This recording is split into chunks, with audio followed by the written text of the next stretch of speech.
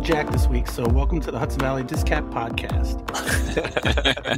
This week we're joined by Alex, Corey, and Jaimen. Did he just call that the DisCap podcast? I mean, look who's here. Pretty sure. Our guest tonight has been a PDGA member since 1996, which means this is his first season as a PDGA member in which the Detroit Lions won a playoff game. He's been a brand ambassador at Innova Disc since 2019, and if you played a tournament in the DisCap area in the last decade or so, there's a good chance that he was either running it or he was an influence on somebody who ever ran it. A man of many nicknames, Captain Anheuser, Cookie Monster, Mr. TD, Michigan Jeff. Welcome to the podcast. PDGA number 11653, Jeff Wiechowski. Thank you very much. Hi, Jeff. Thanks for coming on. Hey, anytime. So I don't like listening to old episodes because it really makes me realize how bad of an editor I was. But when I found out you wanted to come on, I went back and I listened. You were on here in April 2020. That's a long time ago. It's been a while. I think that was right around COVID started, man. We were all stuck at home. I learned a few things going back over the old episodes. One, I could have knocked out like 5 or 10 minutes with just some minor editing. It was pretty bad. But we didn't really talk a lot of disc golf. We did get into a bit of your disc golf history, which I might add a clip of that here. At age 17, I was still pedaling my way around town. Hadn't got a car yet, and I was very interested in my 10-speed and distance pedaling, basically distance cycling, and drove past a course that I saw people throwing frisbees not at each other. It was a bunch of guys that were throwing frisbees from one direction to a direction I couldn't see at that point in time. And when I investigated further, I saw the baskets and asked some questions. And the following week, I was there for doubles. Somebody gave me a beat-up, used football-stamped rock that I have to this day, and I've been hooked ever since. Awesome. So how did you get from Michigan to New York? I've 18 years in the automotive design business, and when the auto industry went belly up, I was desperate for work and answered a newspaper ad for a design position here at the other General. Spent 18 years working for General Motors, and now I'm 12 years into working for General Electric. So did you design anything that we would be familiar with? Yes. Some early to mid-90s Buicks and Oldsmobiles have plenty of door designs to my credit. Nice. As far as door handles, door locks, that kind of interior trim type materials. Do you remember the first PDGA tournament that you played in? Yes. And there should be some people that are local to New York that played in that same tournament that didn't know me at the time but know me now. Bobby Jones is one of them. Mm-hmm. Jim Palmieri. It was a Can-Am tournament at Firefighters Park in Troy, Michigan. And it poured rain, and I suffered through the first round, and no call, no showed the tournament director for the second round. I'm very, very embarrassed about that part, but it does show up in my PDGA standings as a DNF. I had won the Kisco Ice Bowl. I got vertigo and was getting sick, and I couldn't finish. I was leading, too. I was ill-prepared for a deluge that it was. But that was my home course. I played doubles there. I played a league there. I have the trophy for the season novice division champion for the Motor City Chain Gang. I believe it was 1989, 2 years after I started playing. It says you have 20 career wins, correct? Yes. Most of them are solo wins because thanks to NIFA, which allowed me to play solo in my own division.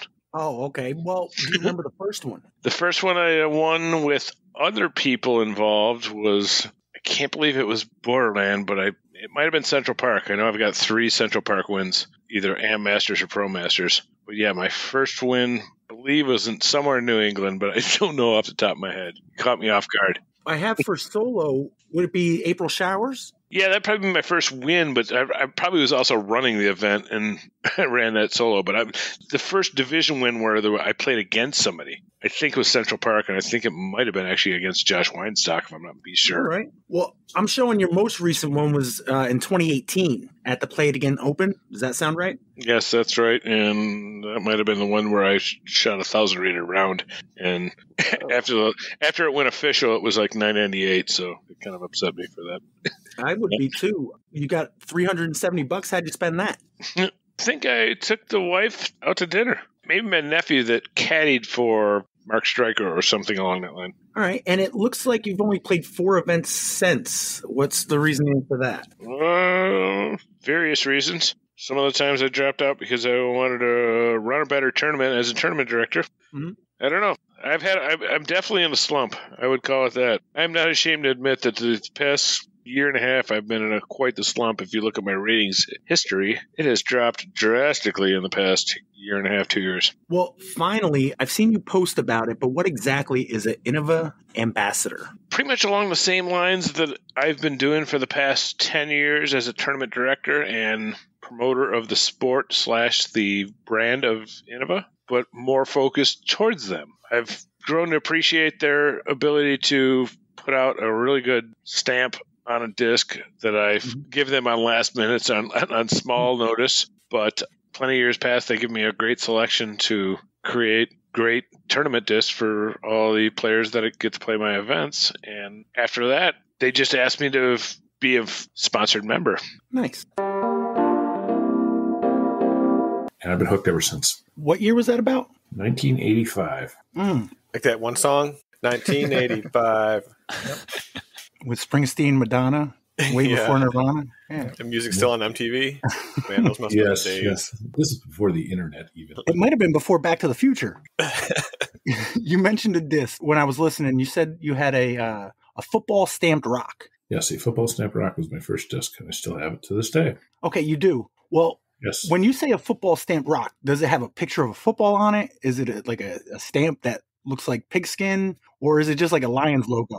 Instead of none of the above, the Innova logo is in the middle of it with choice of champions and that such. The text is in the middle. Instead of a ring around the stamp, basically, it's an oval shaped thing. It looks more like a football shape. Okay. Does it have laces? Actually, no, it does not. Actually, it looks closer to probably a rugby ball than a football. It's a little more rounded on the ends. It's not quite as pointy as a football. You said you still have it. Do you still use it? No, it would be beat. Beyond all belief, it would be beat. But imagine the hand-gestures you could throw with it. Oh, yeah. I'm sure that thing, it's basically at this point, it's tore down to the point where it's basically probably flies like a really beat-in DX XD, which is a understable putter, which is currently still in my bag. It's one of the 2 discs that are still in my bag that I still throw as rocks and XDs for early discs. My first brand new disc was a DX Cobra. Actually, that was back when there was only one plastic. That's all you got. And that's also where I got my first ace, was at that Cobra. At that first course, Raintree Park in Troy, Michigan. When's the last time you played it? That course? Yep. 2 years ago, I want to say. With my buddy Howie G. Do you think you're better now? Oh, yeah. That course was like a kiddie course. It was like one of the original header courses. So if anybody's ever played the original Kisco course way back with the old baskets, it was kind of like that, but on flat ground. You know, par 4s that were, 350, 400 feet kind of thing. Funny stuff where, there were holes that were 197, 200 feet kind of thing. So the Lions had a playoff game this past week, and we'll get to that. But before we get to the playoffs, what are your thoughts on their season as a whole? They made great strides compared to the last couple of seasons, and per what the coach said 3 years ago, I think they've progressed quite well. I was heartbroken that they lost yesterday, and I also think that, just like the coach said in the postgame, it's going to be twice as hard to do it again. Primarily because of the fact that you never know if injuries are going to happen, and the fact that our schedule is much, much harder next year. They do that, right? The better you do, the tougher your schedule the next season? Yeah, they released the schedule of who we're playing, not the dates in which we're playing. Yeah. Plus, you throw in the fact that they're not going to sneak up on anybody anymore. Not that they really did. Not after 5 or 6 games, especially after the season before. We showed everybody before this season that we were forced to be reckoned with. But do you think it's a team that's built to last? It's a young team. I can't see that they're going to fall on their face and miss the playoffs next year. I got a feeling they'll make the playoffs next year. I don't know where they're going to end up, kind of thing. But it's all just a matter of, how it all shakes out. You got to play the games to know for sure. So how do you feel that they did in the playoffs? Snuck by in the first couple games. Nice to see Jared Goff exercise the demon of Matt Stafford in the LA Rams first round. And then we squeaked by, barely beating the Buccaneers. And then we played half a game yesterday. Had some really, really fluky breaks. I keep looking back at some of the drop passes were items that just kind of stands out to me. Missed tackles were a huge thing that stood out to me. That fluky interception, it bounced off that guy's helmet, and the guy caught. That was, crazy stuff like that happened, and it was right in a row kind of thing. 1, 2, 3 little things right in a row. We went from 17-point lead to tied up. Matter of 6 minutes, I think, or 7 minutes it was. Do you second guess the coaching decisions on a couple of the fourth downs or no?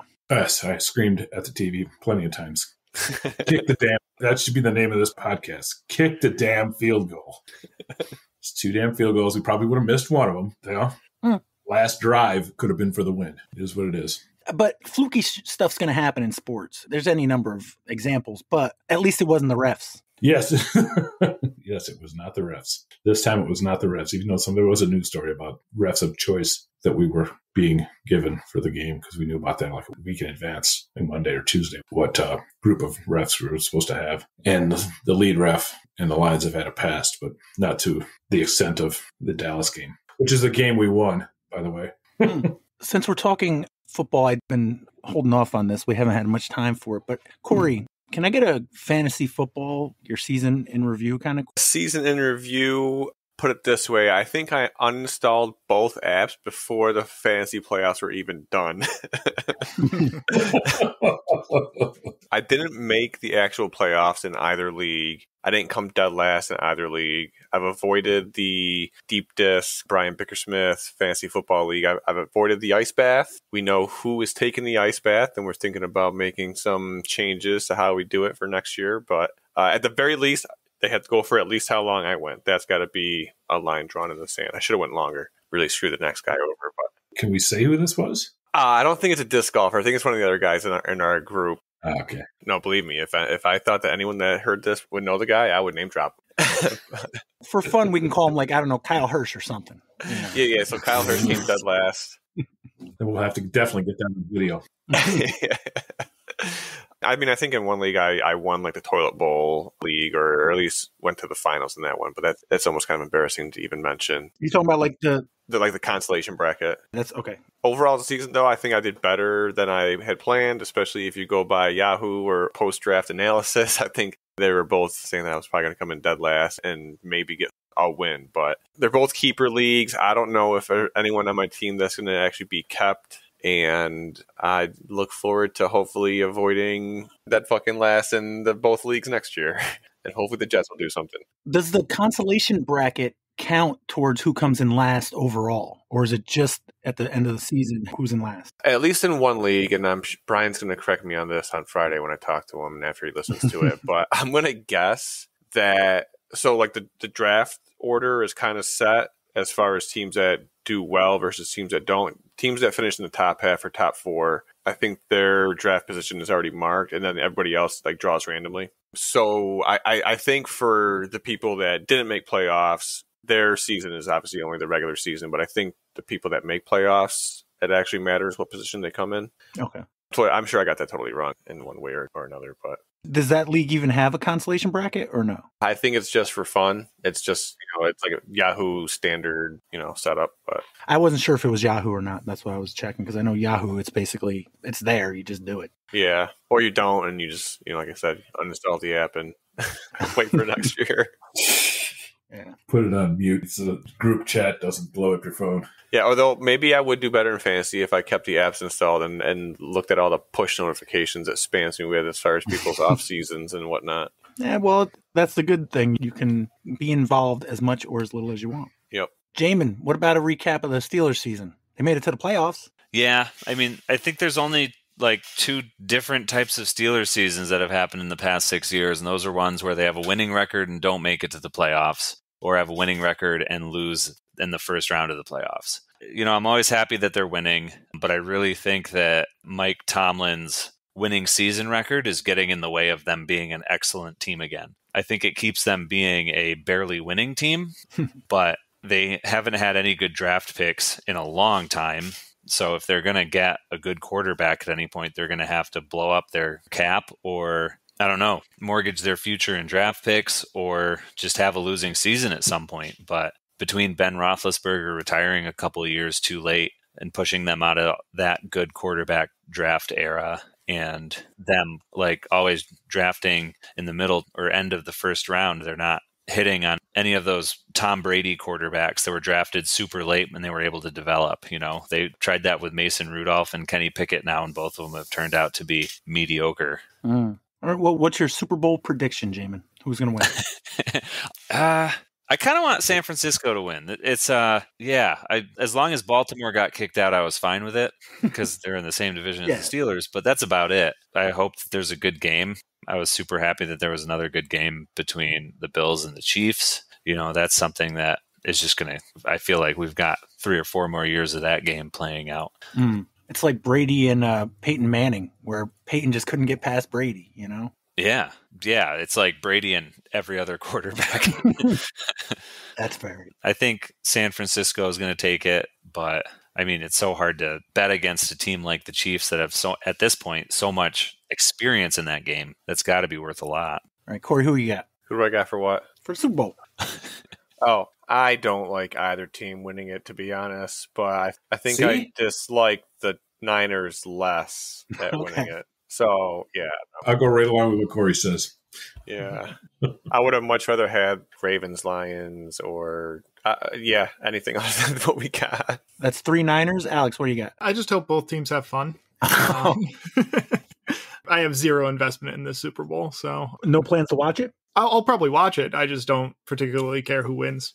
I'll go with the Chiefs just to be contrary. There you go. All right, is Gronk going to make the field goal this year?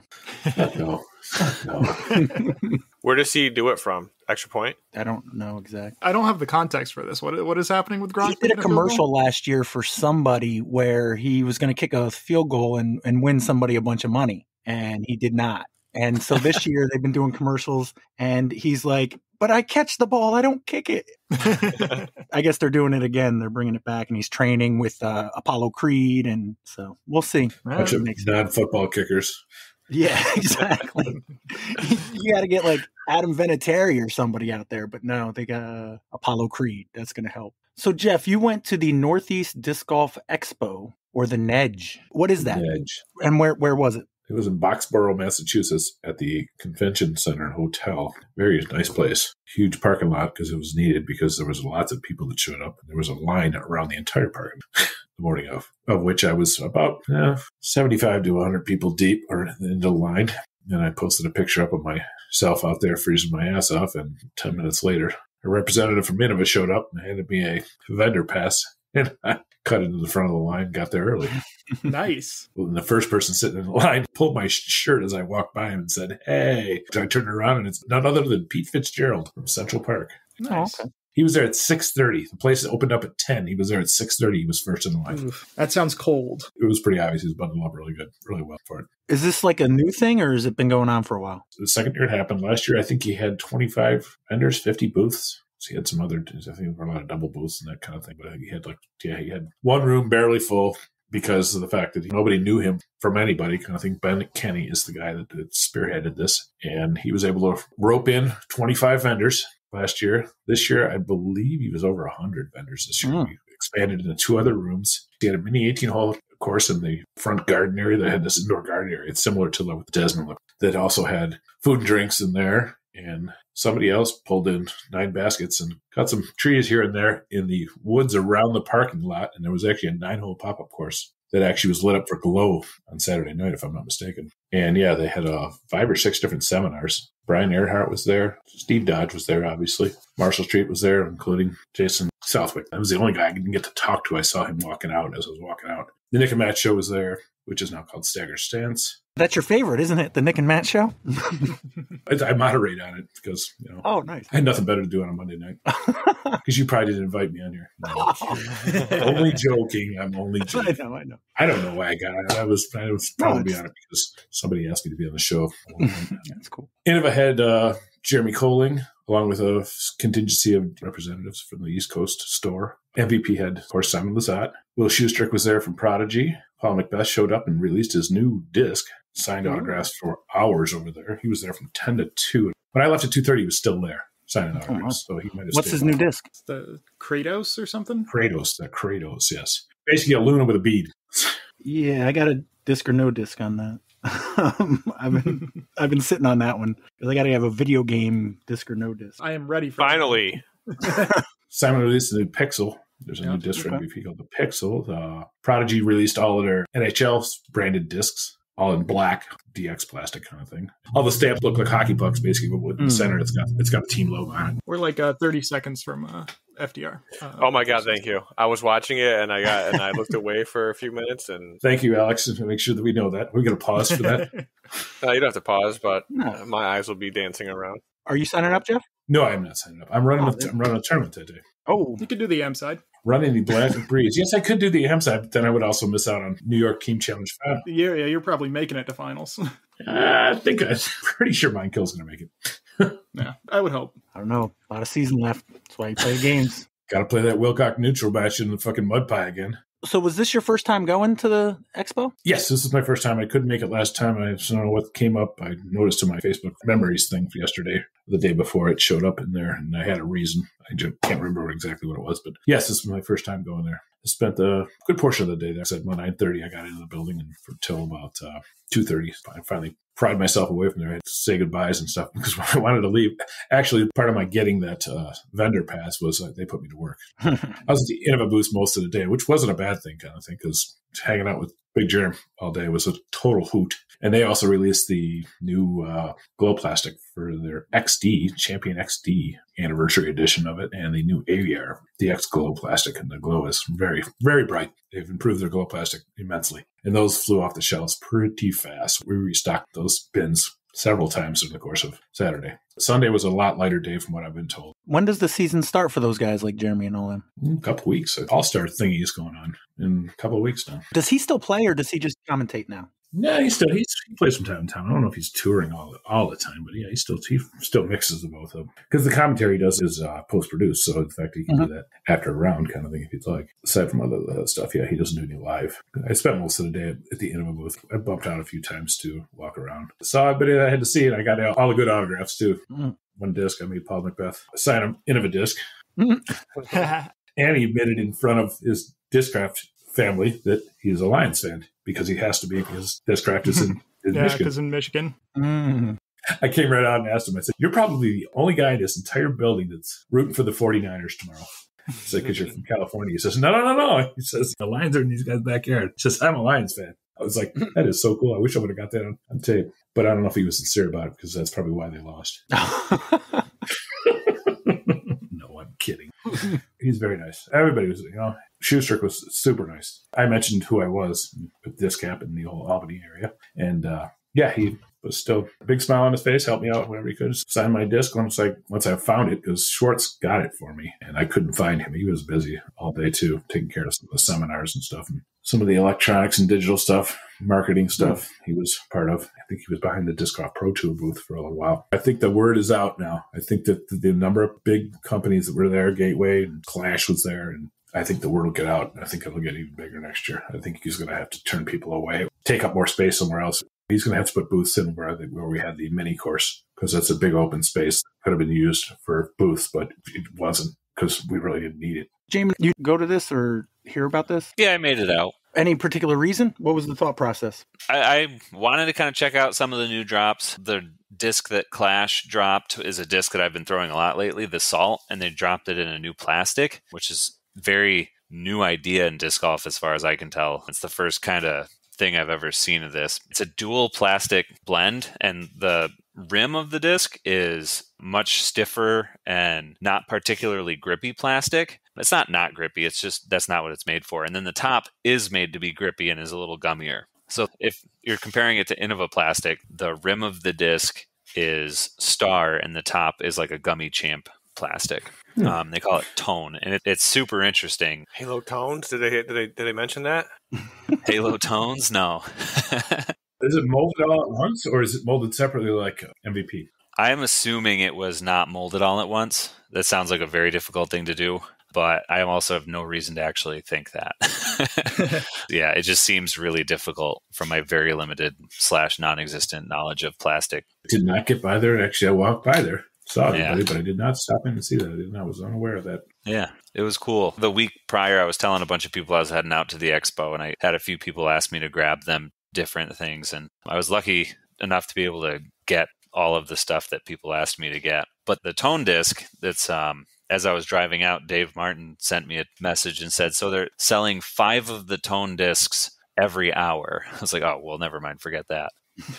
But Taylor and I ended up kind of sticking around. We walked around a whole bunch, played the mini course, and then played the 9-hole course, which ended up being mob golf. It was me, Taylor, and Dave were in line, and then Kenji, Brandon, and Gene showed up. And then by the end of the round, we had Mark Bryan and I believe his brother. I didn't catch his name. So it took us a while to get through those 9 holes. And then we kind of got off the course at the right time, and I went over to the Clash booth, and Taylor and I were both able to get one. So nice. Yeah, that was very cool. I picked up a couple pixels. Oh, yeah? Yep. I'm excited to give those a try. They feel really nice. I got the medium. How do the new plastics feel? Great. They're doing the new Electron blend. Yeah. They had soft and medium. I didn't feel the soft, but the medium are almost too soft for me anyways. So I grabbed a couple of those. It'll be really interesting to see what the firm is like. Yeah. So I grabbed 2 of the mediums to try them out. I also asked, Donnie was there, Alex. That's one of the reasons I wanted to stop in and say hi and put a face to a name.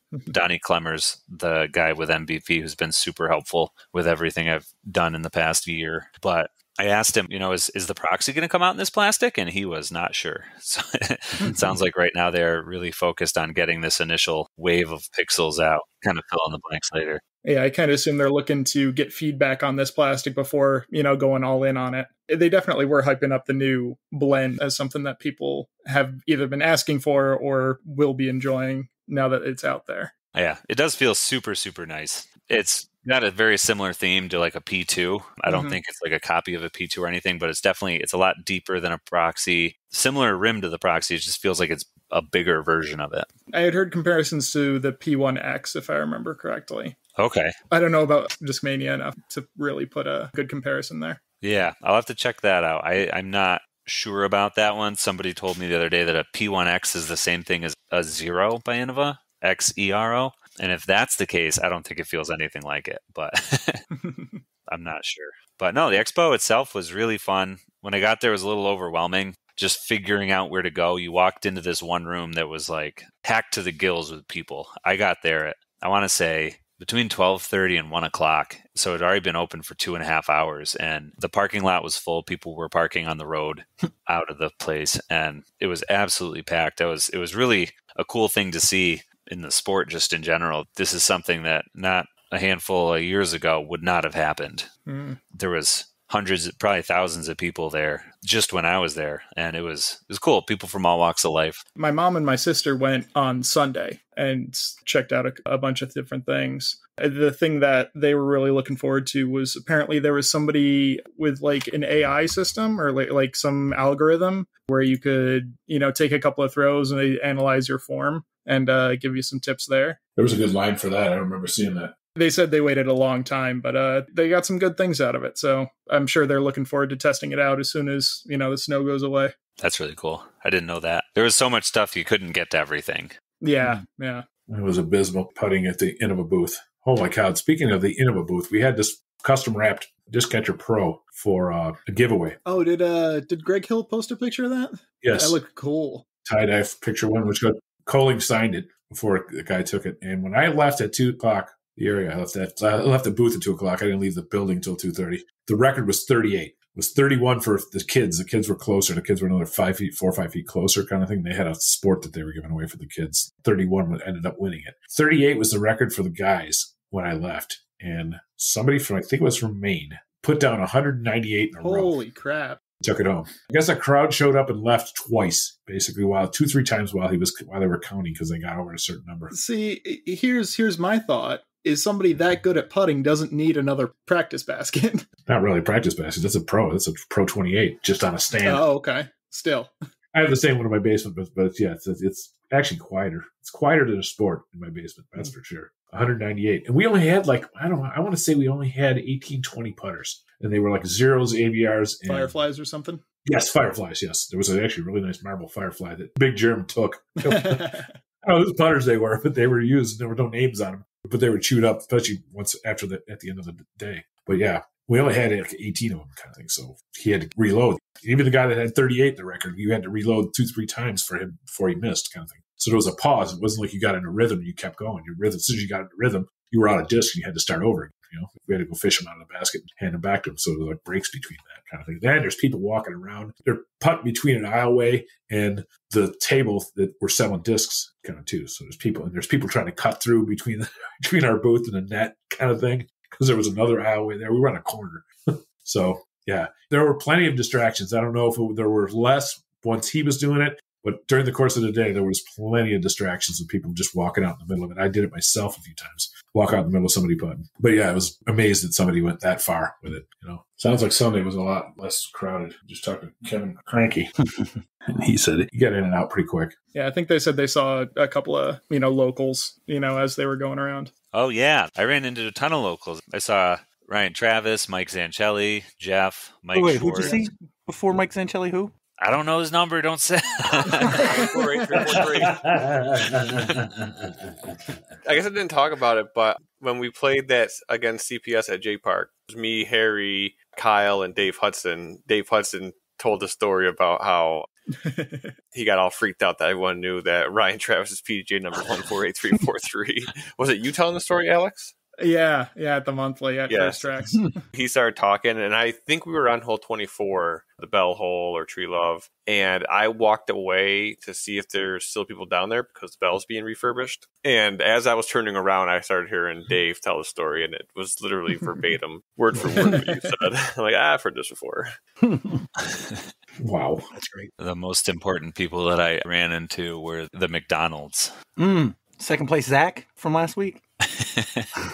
He was second place in like 3 things. Yeah, I was able to get a hold of him and be like, hey, I have one of your discs, I think. And I have a disc that just says Zach, maybe Z McDonald, and I wasn't 100% sure it was his, but it's been like kicking around in my trunk. So if nothing else good happens on the Wilcox match, I'll at least get him his disc back. And it's going to be at what? SPW? Yeah, I'm happy about that. How far is that for you? Like an hour 10. But that's still like half of everywhere else, right? Yeah. It's half an hour closer than the home matches. Yeah, but that's crazy. One thing I was kind of laughing at with that whole debate was going is that, like, everybody's like, oh, let's go to FDR and like Wilcox. And I was like, guys, if we have to drive through the other team's area, maybe this isn't the best neutral match. Let's do it at Warwick. That's where we were fighting to get ours going with J Park for our neutral. But we officially locked in Prospect for ours. Nice. Where's that, like, city-wise? Troy. Prospect is Troy. Okay. Yeah. Jeff, is this your first year playing New York Team Challenge? Yes, it is. I was asked last year in the middle of a snowstorm weekend, basically to play a home match at Minekill, and I was said, over my dead body. And so later in the season, him and Jess jumped on the disc captains for New England Team Challenge, so I felt kind of obligated to reciprocate. Yes, he asked me again this year. I decided to. Plus the fact that October, November, and December were beautiful months to go play, even though we were at home at Minekill, which is not very old man knee friendly, that's for sure. Resolution Hill. Yes.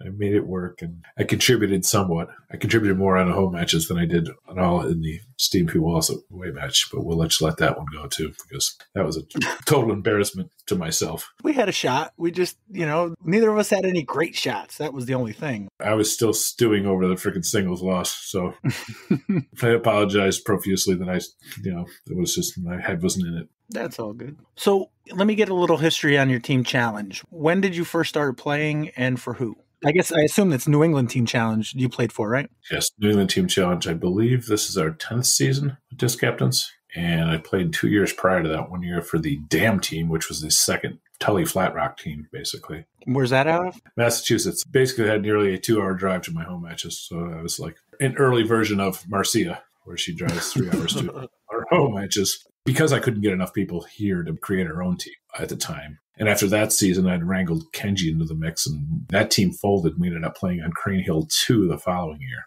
And where's that out of? Other side of Springfield, and also Massachusetts. And me and Kenji's enthusiasm towards playing Team Challenge brought enough names and faces into the fold to actually field a team that first year, or the next following season for the Disc Captains. Been going ever since. Me and Kenji were the captains for several years. How many pools were there? Ooh, we started in C pool, and that was the bottom pool. Yes. Nice. So you predate the play-in pool. Yeah. Oh, yes.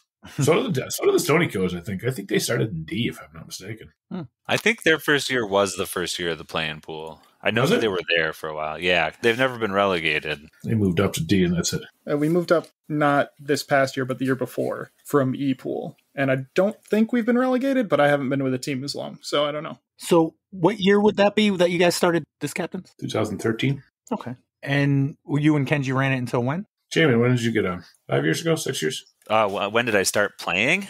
Okay, so yeah, you're right. You were on the team for a year, maybe 2. before you became the captain. Oh, yeah. I don't know how many years I was on the team before I was a captain. Maybe 3. Yeah, at least 3. I became a captain in 2019-20 was my first season because it ended in COVID. Really great at timing. I had no idea that herding cats could be so tough.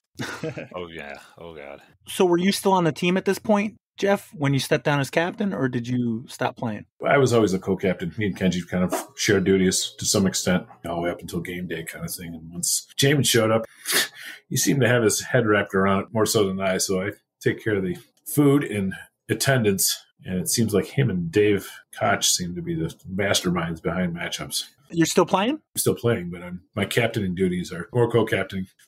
I'm on the organizational end of it. He's on the strategy matchups kind of thing. Well, I'm pretty sure he gets his charts from Alex, his color-coded charts. I had to guess, but I wish Alex gave me some help. No, I use pretty much the exact same chart that I saw Kenji use. I just made it on Microsoft Word. There are some other captains who frequent the podcast who are much more technologically savvy than I. Who are those captains? All of the other ones, probably. I don't know anything about Jack's technique. Between Alex and Jason, they've got these Excel spreadsheet down to a science, the point where yeah, it's for sure. almost AI matchups. Nah, I stole the idea off Jason in the first place. So Yeah, I don't know what Jack's spreadsheets look like, but I do know the last time that we played him, I had to tell him who was on his roster. I remember that one.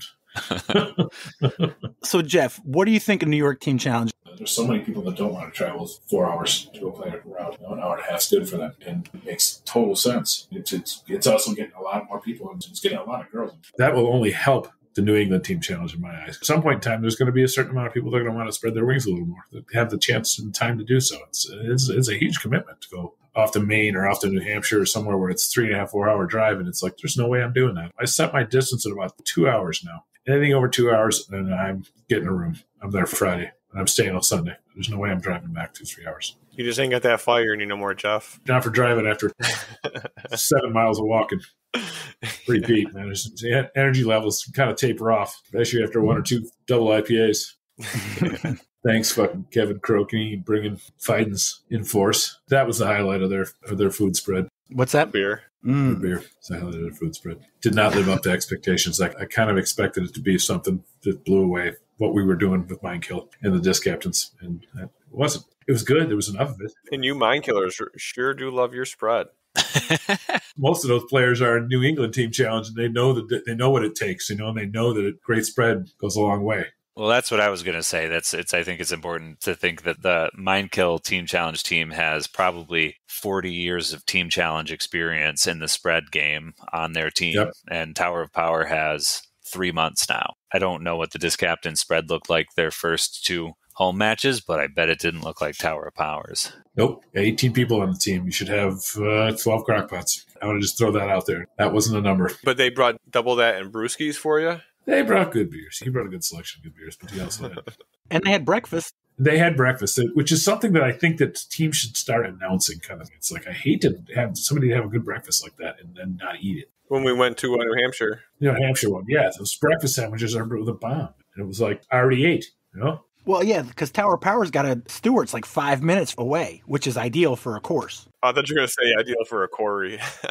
Well, and for a quarry. But what I mean is, if you're almost there and you're like, oh, there's a Stewart's, let me grab something real quick. And then you get there and you find out they got pancakes and sausage. Then you're like, whoa, what's going on here? So, Jeff, how many teams do you think, right now they're at 8, right? Yes. Do you think that's the perfect number, or do you think it should expand? I think the first thing they should do is maybe expand team size. Are we at the same size as New England Team Challenge yet? for minimums, yes.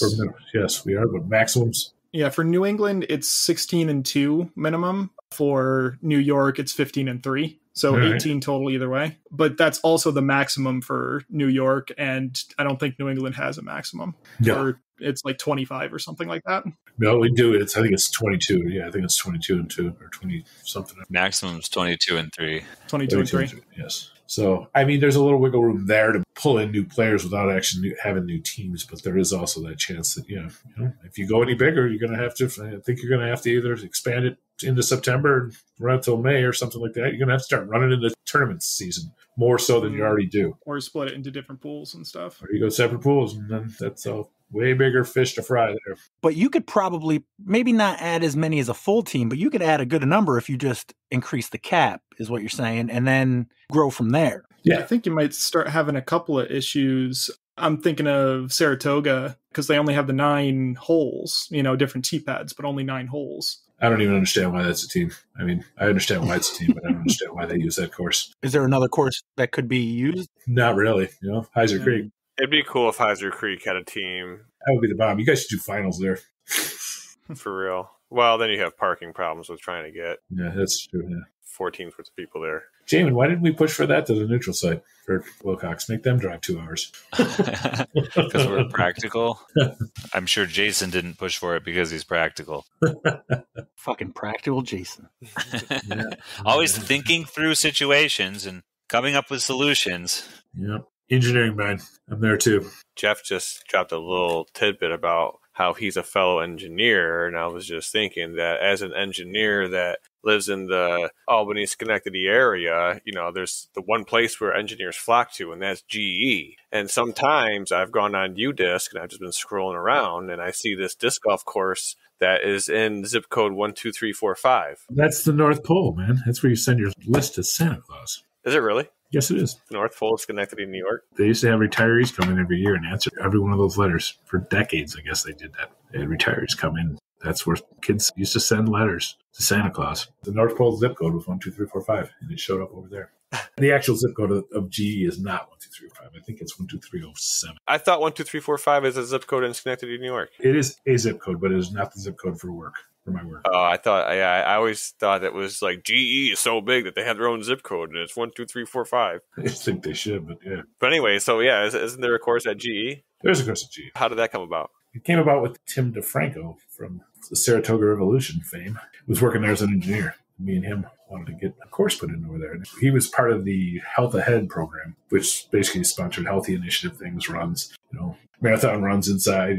They have a gym in there. They have tennis courts. They have a soccer field. They have a baseball or softball field. They have a cricket field. Right around the time we were thinking about trying to get a disc golf course in there, they decided to add a basketball to the tune of $50,000 or something like that, or $100,000 or some crazy number. Put an outdoor basketball court in. And we saw that as an opportunity and said, hey, how about you guys do this? And they were like, how about you tell us how many people are going to use it? And we got 15 people to sign on and say that they played, and that's all it took. And they bought us 9 baskets, and then laid out a course around the walking paths in the main pavilion over there, the Nardelli Pavilion. And it's been there since 2012. It's been there a long time now. So that's where the name comes from? It's called the Nardelli 9, right? The Nardelli 9, yes. The Nardelli Pavilion is what it wraps around for the most part, yeah. Starts and ends right there. Is it a public place? No, employees only. That's the long con. Just get your pros. We actually had family day there, and they had so many people that we actually modified the course to be a 3-hole course, and we had a ring of fire go on. We had DisCap had a tent there and stuff, and they actually allowed it. When you say employees can play there, is it like all employees? Yes. You can get Mark Hay on the property because he works for GE Healthcare. Do you think the course is worth submitting an application as a part-time janitor position to play on the weekends? I'm trying to mix up my UDisc stats. The thing about that is I have to check. Way back when we did the family day thing, we had a bunch of DisCap members on the course. And in order to do that, DisCap had to become a certified vendor at GE. You had to go jump through some hoops and show us that we were not for profit, that kind of thing. But at that point, they agreed to let members be escorted on site for the use of the disc golf course. And I haven't checked that since COVID because everything shut down. COVID visitors were all nixed and stuff. But since then, it's opened up. Visitors are more welcome now, kind of thing, on a escorted basis for the most part. But I'd like to research that and maybe be able to get DisCap members access to it. I just wonder how many people that are trying to cross off lists or add to their tally, and they're like, man, I got this course. It's like 5 miles. They took it off Disc Golf Course Review because it was employee only. Tim G., the guy from Rochester that started Disc Golf Course Review. And I believe the security company that contacted UDisc because somebody drove up there. Because the map's on it. More than one person drove up there and wanted to play the course. And I'd written on it that it was employees only good stuff. And so security contacted UDisc and had the course removed at one time. But I've since put it back on and put in caps. And I know the security guys know, and everybody on the staff out there will tell, yeah, don't go there. You're not supposed to go there. I put that in all caps on UDisc that it's employees. You can't get on there. So far, they haven't removed the course from UDisc since then. Plus, there's new people playing all the time. Find new names on the leaderboard every once in a while. I got to go hunt down who they are, kind of thing. There was a guy that came in from Penn State who was an intern for a while. He was playing freaking 3 times a week, trying to beat my course record. Oh, that's how you're watching it? I don't know if it's go back. I just had to look at it, but I just wanted to see if anybody else is playing it, kind of thing.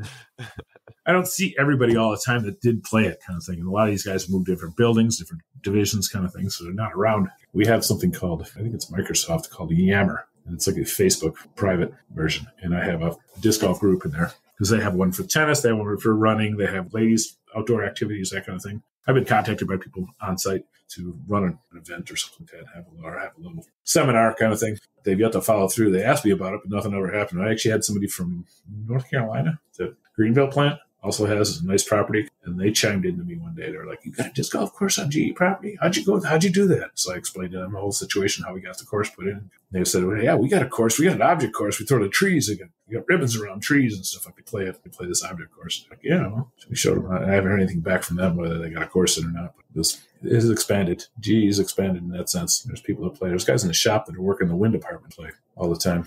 Out there spreading it around. Yeah. So Corey wants to know if he bought a washer dryer from GE, can he get on site? No, it's not GE appliance. It's GE Power. Okay. It's GE Vernova. Yeah, it's the power division. Wind and So you're the reason why my national grid bill is going up? I think you owe me some money, Jeff. No. Yeah. And they got those huge solar panels all over the parking lot, and they still charge employees to charge their cars there. Charging stations. It's crazy. It used to be free. When they first put the stations in, they were free. And I was really thinking about buying an electric car just to go back and forth to work, because I could have done a full electric kind of thing. It would have cost me a dime to drive back and forth to work. But now they charge. And just before I wanted to pull the trigger on that car, they laid me off. But I don't think that's going to be a problem now. The way the workload is going and the way the retirees are dropping, I don't think I'm going to be out of a job anytime soon. Nice. So you're no longer going to be running Tuesday Dubs at J Park beginning this year. Yep. What are you going to be doing instead? I moved it north. We're going northbound. I had to switch up days to facilitate availability of hole 18 at Shenantaha, but Shenantaha Creek is going to have Wednesday doubles. Oh, now I got to change J Park Dubs to Wednesday. Why? So I can't come? Yeah, I was hoping for some dividedness between Dubs leagues. I'd say you already have a Stony Kill as competition there. Oh, right. Actually, you're right. You can have Wednesday, Jeff. I'll keep Tuesday. I think most people that are going to Stony Kill doubles are a bit out of Shenantaha's range for weekday doubles. I'm already up against Jaimen in singles at CTK, which is also Wednesdays. Fuck that. I'm moving it. It's not worth it. I don't think singles and doubles should be a conflict, but we'll never know, Yep, you're right. We won't. I think there's enough people that are just playing doubles, enough more newbies on this side, I think. Yeah, I mean, Shen is the closest course to CTK. It's not worth finding out. Makes sense. Will there be a point series, Jeff? I'm thinking it's going to be the case. Still at odds about when I'm going to start it. I have a schedule set up for it, but alas, we finally got snow and they closed the gates, and I don't foresee them opening them in time for our usual late March start that I've done through. Basically, everybody has followed, starting with J Park. Usually starts the Tuesday or so after the time change, so that we have enough time to play around. Shen plays pretty well, even with the 6 of them, even if a 6 of them shows up, about 2 hours. So if I can get everybody out and on the course teeing off by 5 o'clock, I think I can get people through around before dark. It's not like they're going to close the gates. They don't close the gates and they don't kick us out or anything like that, but it's, gets dark. Nobody wants to play glow golf with no glow discs. How close are you to Shenantaha? 3 miles. And how close are you to J Park? 30 miles. Yeah, it's about a 50-minute drive, and I'm maybe a mile from the Northway, so it's almost all freeway to J Park. So you still plan on trying to make it out to Tuesday doubles? I could probably show up there once in a while. You're A-pool then, Jeff. I don't care. It's still 40 minutes from work, which on Tuesdays I'll be down in Schenectady. I only get to work from home on Mondays and Fridays. So even Wednesday doubles, I'm going to have to get myself to work nice and early so that I can stop in at home before I go. Yeah, so I'm going to tell my boss once the time changes, like, oh, yeah, Gary, hope you're fine with me leaving about an hour early every single Tuesday from now until October. Well, how far is your work from J Park? No, it's only like 15-ish minutes. Okay, so you're maybe 15 minutes to home from home, basically, because you no, it's Jay Park's backyard. Yeah, you basically have a pet beaver in your backyard because that's how close you are. Yeah. Somebody needs to eradicate that pesky son of a gun. Oh, I'm just waiting for that day to consider they just open up beaver season. So, Jeff, I've never played Shenantaha, but we did see a Dubs team called Shenantaha Sucks.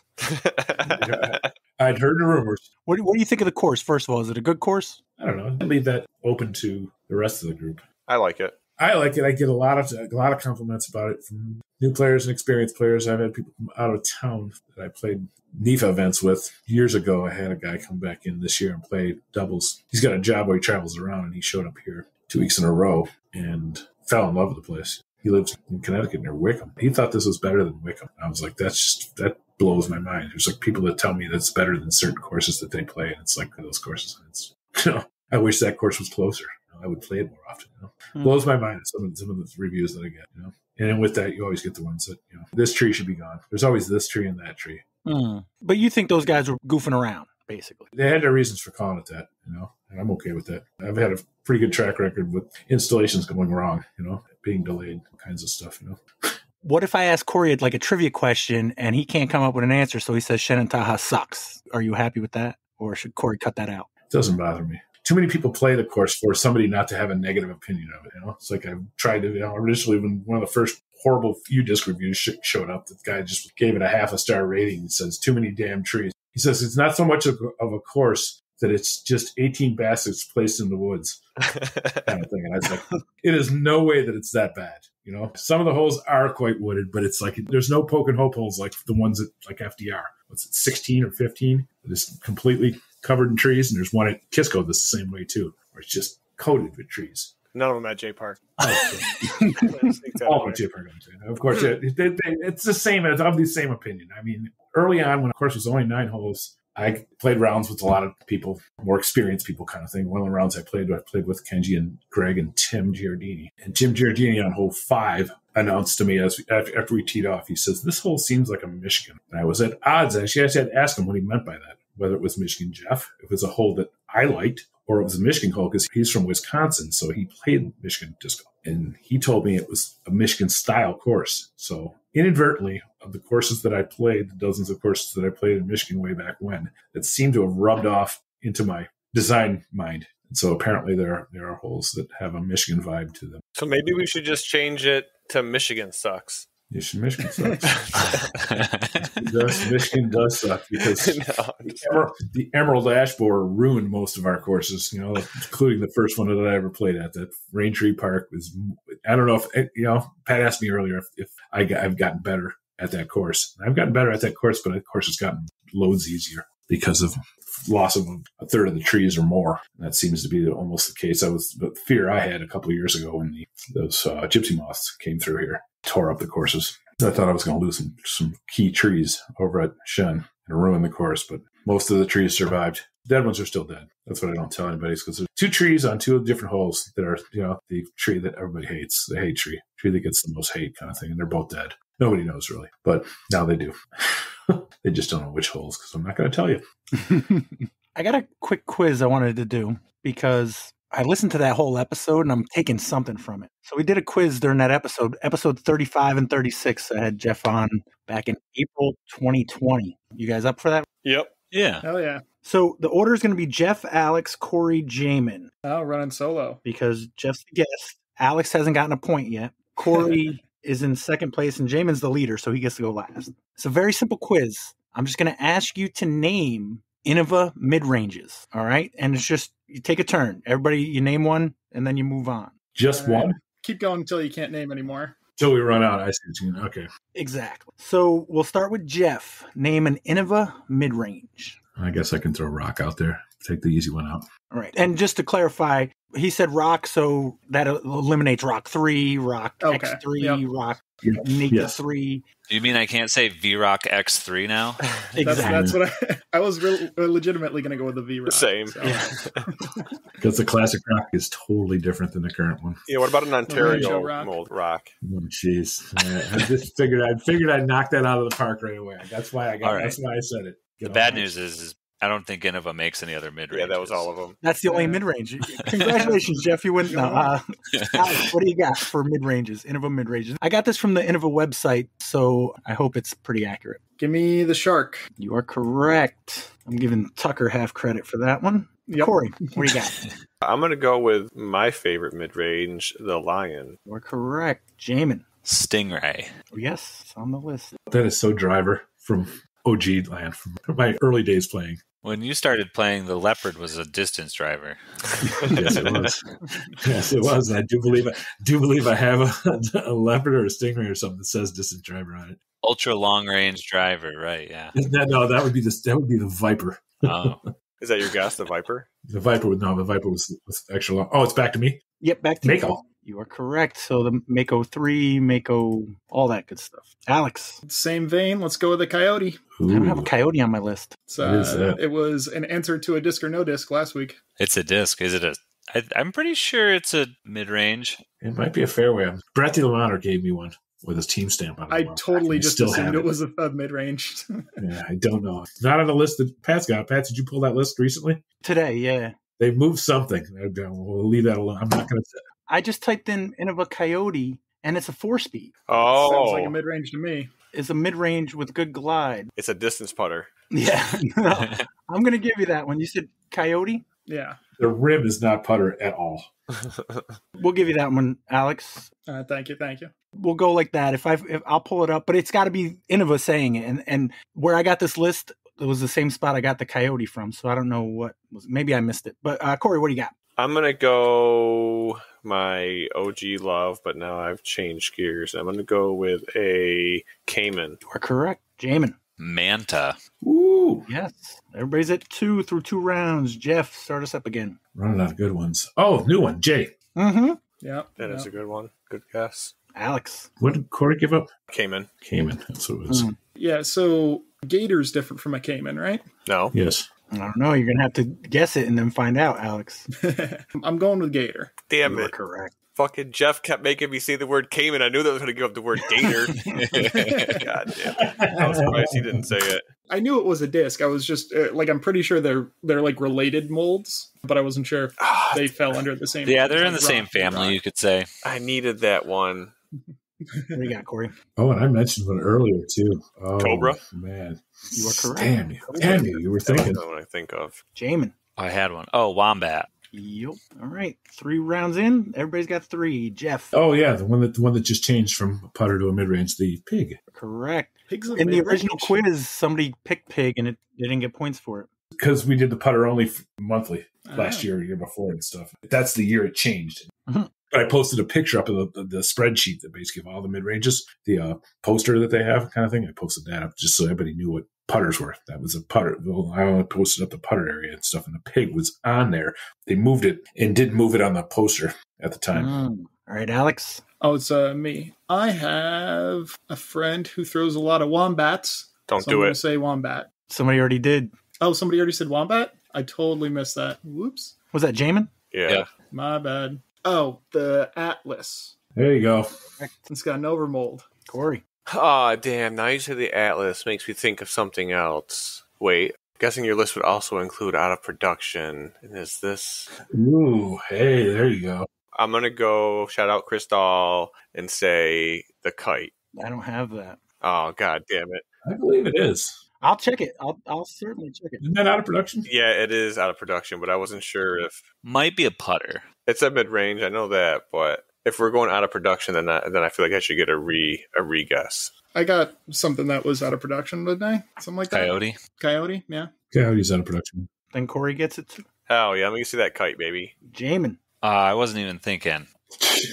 Avatar. You are correct. That was the one I was thinking that was like Atlas. Damn right it was. All right. 4 rounds in. We're still tied. I got at least one more round through. What do you got, Jeff? Down to the hard ones. Oh, Mm, another out of production. Probably should be a freaking fairway driver, the Panther. I got it on here. All right. Alex. Can't remember if this is a mid-range or a slow fairway, but I'm going to go with Rolo. Mm-hmm. Mid-range. I didn't think anybody would say Rolo.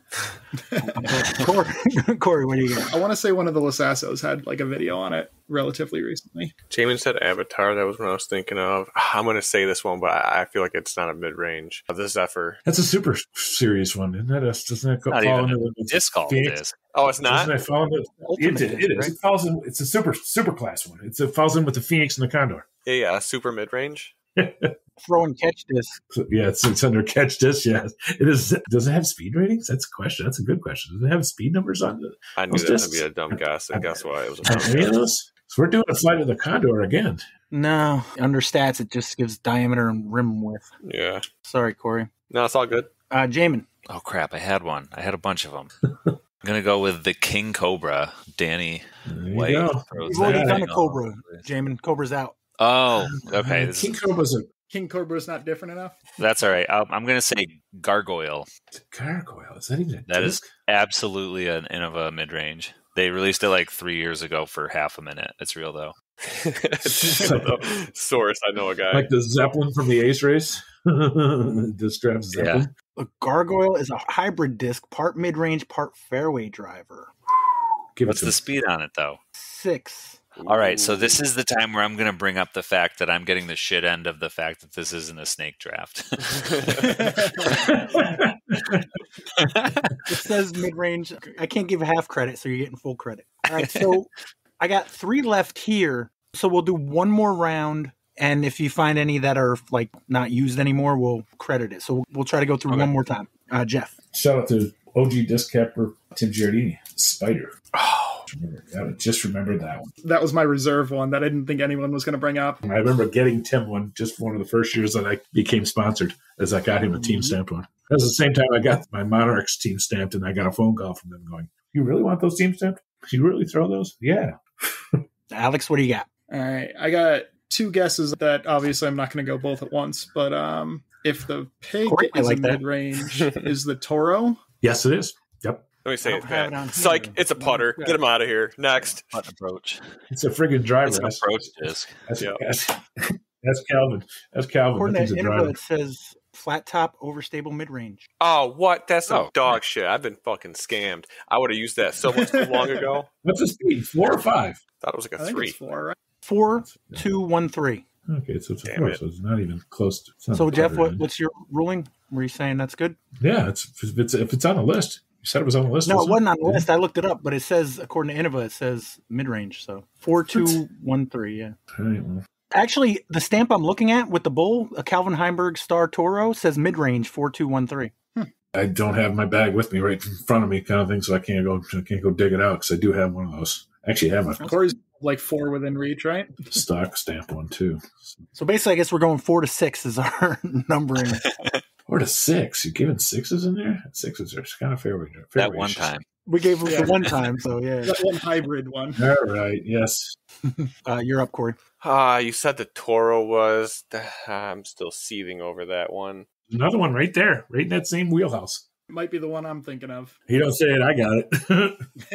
Damn it. I got another one. It's actually a putter. Shut up, Jeff. You know too many discs. There's one on here that I would have thought would have been going a long time ago. I'm going to say the Nova. I'll check it, but I don't think it is. It's probably considered a putter. I believe that's a putter. Let's use it too. It's like a 2-speed. overmold putt and approach. Approach, that's a mid-range. It's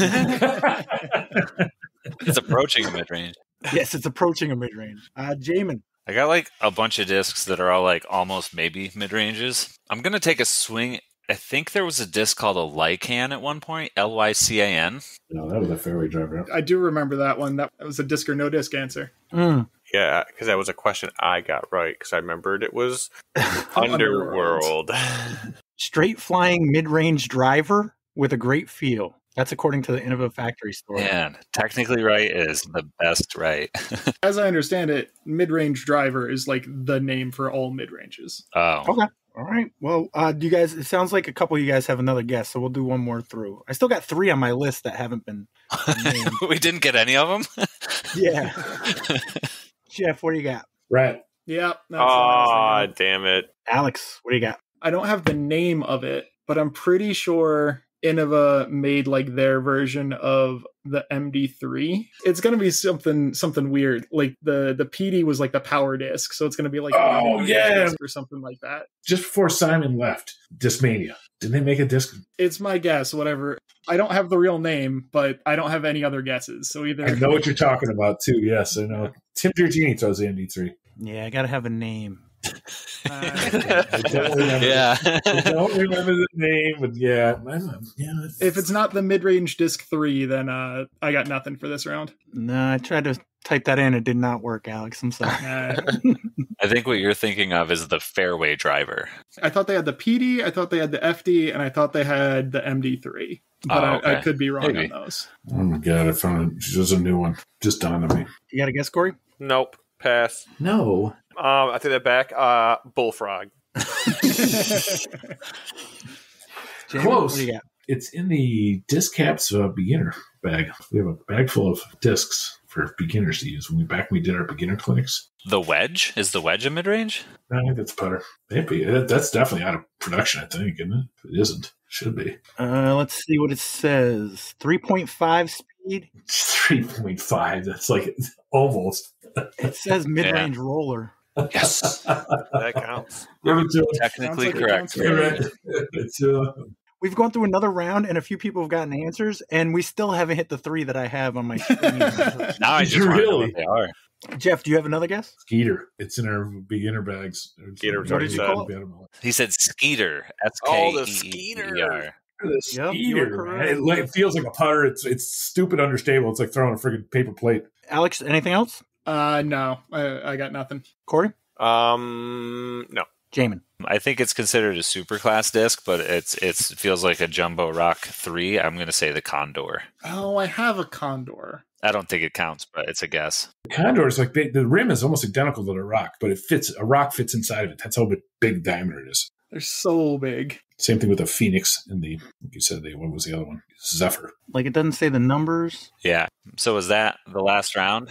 So the Condor, the Innova page seriously didn't say anything, whether it was a mid-range, fairway, putter, nothing. But I went to the Infinite Disc site, and they call it a mid-range. The numbers are, it looks like 3402. What do we think? Okay. That doesn't sound like a mid-range to me. I would call it 3 a putter. All right.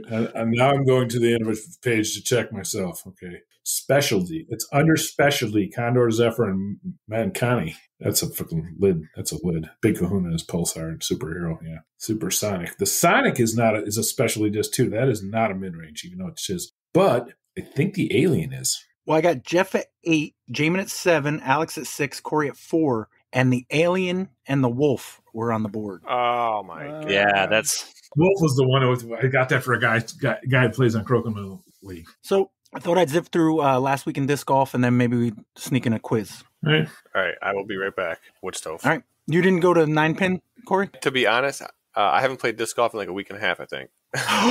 Oh, my goodness. I had that ski trip up in Vermont this past weekend. Oh, nice. So my main focus was to not bust my knees out and then come home and play disc golf this weekend. Heck yeah. All right. So last week in disc golf, January 22nd to 28th, Monday, 9-pin Cider Disc Golf Putting League, Week 3. They're halfway through the 2024 season. 50 people came out for putting. Christopher Nicolella won the casual league with 13 points. The paid league had 4 people at 12 points, got them $5 each. That was Richard Spencer, Pete Lauber, JJ Knapp, and Adam Nelson. A couple people at 13 got them $15, Todd Everlith and Ryan Jeske. Second place with 16 points, Derek Stasinski. And your winner with 20 points, fully over COVID, Joe Karen. Joe Karen. You're getting really good at saying Derek's name. Practice. Derek got $25, Joe got 30. And nobody hit an ace, so $37 goes into next week. Also, Christopher Nicolella got a free flight. I assume that's not on an airplane, probably like those 5 little beer testers. Yeah, 4 or 5 beer tasters. Yeah, that was Monday. Tuesday, there was nothing. Wednesday, deadbeat doubles didn't happen. But Northway Putting League, Winter 2024, Week 8, had 2 juniors, one of which were new. Second place, Maceo, and in first place was Granger, which put your overall Grayson in third place with 9 points, Maddox in second with 15, and Granger in first place with 31 points. Over in the women's, 21 players, one of which was new. Kennedy S. came in third, Caitlin Clay in second, and Meredith P. is your winner. Women's overall, Kat Bemis in third with 47 points. Carly Calzada in second with 54. And Caitlin Clay pulling away with 85 points. Over in the men's, 68 players, 8 of which were new, had a tie for second with 15 points between Tyler Calzada and Jaimen Hume. And your winner, Jay O'Leary with 19 points, which puts your overall leaders, Joe Riley in third place with 109 points, Tyler Calzada in second with 115, and Jaimen maintaining the lead with 120 points. Woo. Woo. Heck yeah. With a week to give, too. Mm-hmm. Yeah. Basically, if you show up every week, you'll drop that 13 so far, right? Yep. That's my goal. Okay. No aces this week, which means next week probably be a chunk of change. Ooh, I'm going. What do we think of capping, pots like that and then, contributing it to the next one? So if you win next week, it's not just like, $2 or whatever. In general, like also like ace pots or whatever at like Dubs leagues and stuff. Yeah. If you've got a long running series where, the ace pot starts getting up to $400, $500, $600, cap it at 300 or something. That's still a really big payout. And then start a second one to start the next pot going after whoever hits the first one. At J Park, I always rounded down so that there was something in it, whether it be $25 or $30 or something like that. Round down, if it's so if the A spot's $427, it's like I make it pay out $400 and the $27 rolls over to the following week. So if somebody hits one this following week, it's not $0. Right. That everybody gets into it the following week because nobody gets into it when it's zero. Yeah. At some point, have like a circuit breaker. Or just an idea, instead of capping it, because then you just kind of create the same problem every time. Create like a circuit breaker number, like if it gets up to 500, you take 100 and put it in for the next one. And so it drops back down to 400, but then that gives you something. Every time you hit up to 500, it drops the next. I would only do it the first time just so that, if it's at 500, whoever hits the ace will be happy to get 400, and then there will be 100 to start next time or whatever. And just leave that second pot at 100 and let it grow from there. Does that make sense? Let the other one grow back up. So the one that's 400, it doesn't get hit. Yeah, then that one can keep going past that now. It can go past that 500 mark, but at least you've got that little nest egg started for it. So when you hit 500, you pull 100 out right off the bat, set it aside for the next ace pot. It's unavailable until the original one gets hit. Yeah. I like that. There's nothing wrong with that. Nothing wrong with that at all. That sounds very good. Sounds doable. I'd have to adopt that idea. I think it's course or event specific. If you've got a hole, I'll just give you an example. Beacon, hole 10. My mom is 84 years old and she can ace that hole in theory.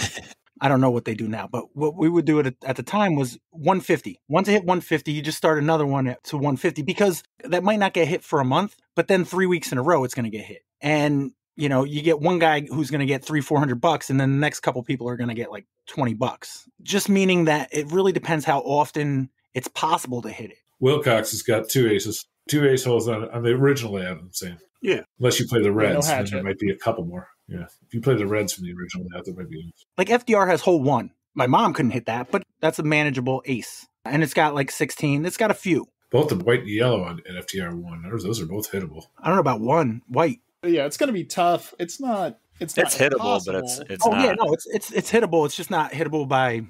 There's certain people that can absolutely hit it. Jaimen could hit it. Yeah, Corey, could you reach that one? I'm just going by what you call about your noodle arm. Yeah, no, I've surprised myself, and usually in tournaments that I could actually reach the hole. Usually that's a hole that I'm scared to play or scared to try to get a birdie on. I think with that hole, it's more about fear than it is about actually being able to reach it. Because it's a bit of a quasi tunnel action. But I don't know. That's just my opinion. I think the Jaimen idea is great because that could work at any place. We could adopt that for our monthly ace pot. So our monthly ace pot it went 2 years one time. We would play the whites at Blatnick and AT hit it for $1,300 or something like that. Dang. Yeah, that's a payout. It's gotten pretty big. That was a huge payout. And we purposely went to shorter holes, shorter courses. We bounced it around all the time. And it was like, there was times when, you go to SPAC and no one hits an ace. And it's like, really? I get an ace almost every week there. Yeah, speaking of the monthly, I don't know if anyone's been thinking about February yet, but I made a post recently. And it got some likes. Yeah, it got some likes, but it doesn't seem like anybody wants to take over. So I might be claiming that one. Where are you going? I'm still figuring out where I want to go, but okay. Right. Yeah. If people have suggestions, I'm open to them. You do whatever easiest for you if you're going to run it. Yeah, the current early leaders were, obviously Stony Kill is going to be easy for me. I was also thinking about potentially Thatcher because I've never played it, and they've got the Helderberg, what's it called? Helderberg Open or something like that. Helderberg Championship. That's going to be in May. So it's a little bit far out, but, experience is experience. I usually like seeing monthlies at courses when they haven't had a monthly in a while. Right. So, yeah, like when's the last time the monthly was at Stony Kill, and when's the last time there was a monthly at Thatcher? Yeah. Stony Kill was like May of this past year. Thatcher, I don't know if there ever has been. I ran a Thatcher one in a blizzard. Me, Matt Cully, and a rec player showed up. It was like Matt was in AM, I was in pro, and we played 9 holes and then we quit. And we were like, all right, that's it. We called it at 9 holes because it was in almost whiteout conditions. I kind of felt like I was going to go to that one, and then I saw the weather. I said, nope, never mind. I'm not going to that. It was friggin' crazy. It was like, we sat around and waited. No one showed up. Screw it, the 3 of us are playing. We all win. And also with Thatcher, I think there were some updates to the course relatively recently. I think there's going to be. I don't know if they've actually been implemented yet. Yeah, because I think somebody wanted to do Thatcher last year, but I think Kenji said something to the effect of the changes haven't happened yet or something. So I don't know where that stands. I'll have to reach out to people, but we'll figure out something one way or another. That's it for Wednesday. Thursday, Wedge Putting League. It sounds like it happened, but I never saw like a result. So I thought there was a weather issue and they were contemplating not doing it. I saw that too, but it looked like it ended up going off. I just looked like they never put the results out there. They're doing that at Captain Lawrence, right? Captain Lawrence, yep. Bridgeport Thursday handicap, Marvin Manalo, shot a -5. Marvino. And Disc Beat Club, season 3, week 10, possibly. Mel Gallagher came in third with 6 points. Mike Smith in second got 7 points. And Mark Stryker in first with 8 points, which puts your leaderboard at 5th place with 25 points, Sparky Spalding. Greg Kurtz in 4th with 30.5 points. Mel Gallagher in 3rd with 36 points. Kevin Kroenke in 2nd with 39. And your leader with 45.5 points, Mark Stryker. Typically on Friday, Beacon has a putting league, but I think Kristen went to that Northeast Disc Golf Expo, so there were no putting league results. Yes, I did believe Sarah saw her there. Saturday, Bridgeport Singles League. A pool was Marvin Manalo at -6, and B pool, Kyle Steger, +3. Long Island did their dubs on Saturday, I think, to avoid the rain. They did AB pairings with a mixed layout. Ryan Fitzgerald and Kevin Castilla shot a -13. And Skylands, who does a lot of stuff, but they rarely post. But they had their 2024 tag release. Played the silver blue layout, which is a par 60, and they sold more than 60 tags. The C pool, 3rd place with a 75, Randy Rogers. 2nd place with a 73 was Anthony Orsini, and your winner in the C pool, Carl Seitz, with a 70. 60 tags, come on. Hey, it's a rainy Saturday. Yeah, not everybody can be as successful as DisCap. B pool, Brian Heller, he posted this. Now I know why he did the 3rd place. B pool, 3rd place, Brian Heller with a 63. 2nd place with a 60 was Troy Andretta, and your winner at a 59, Jacob Driscoll. And the A pool, there was a tie for 3rd at 58 between Dustin Wolf and Benjamin Joseph. 2nd place with a 57, Brandon Lockhart, and your winner at a 54, Steve Brinster. He takes their money all the time. That's a beautiful thing. Sunday, Wedge 2024 Winter League Week 2, run by John J.P. Hafner. They had 11 on a rainy day. Played FDR front white, yellow back, a par of 59. The mixed amateur 2 division, 3rd place with a 65, Billy Forster, and a tie for 1st at 61, Matt Strickrod and Robert Bennett. MA1, 3rd place was Adam Dorr with a 70, Jimmy O'Connell with a 64 in 2nd, and Thomas Selez with a 60 was your MA1 winner. And Mixed Pro Open, 2nd place, John Hafner with a 58, and your winner, Ryan Nelson with a 53. The Ryan Nelson? I'd say the Ryan Nelson, no? I believe it's that Ryan Nelson. Mike Warner took the CTP on 2 white, and Billy Forster took the CTP on 11. Next week, they will be at Leonard Park playing the short baskets. And that is your last week in disc golf. Jaimen, you thinking of doing this Empire Open? I don't know. He has made some changes to it. It's not just one round now. Last year, I didn't do it because I didn't want to spend $100 on one round of disc golf. Now it's double elimination, right? Yeah, so I haven't paid too much attention to all of that, but I mean, I would like to do it. That's a bragging rights thing, and I'm all for trying to get some bragging rights and a boatload of cash if I do well. That's always a benefit.